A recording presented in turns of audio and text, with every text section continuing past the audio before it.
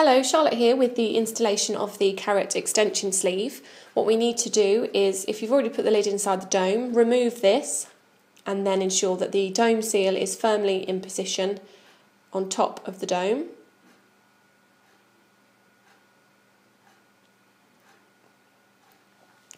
And then we need to install the Carat extension sleeve seal into the actual sleeve. Now this is a very tight fit, so it's important that you just start in one place and slowly work your way around, pushing the seal into position.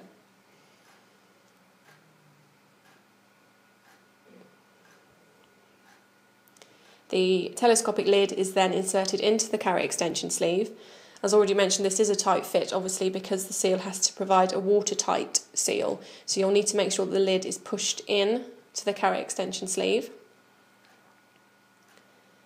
And then both the extension sleeve and the telescopic lid can then be installed on top of the dome. Again, just pushing into position and then just checking that everything fits neatly and is installed correctly. We can then just take the lid section of the telescopic lid and push this back into position, and then we have the completed dome with extension sleeve and telescopic lid.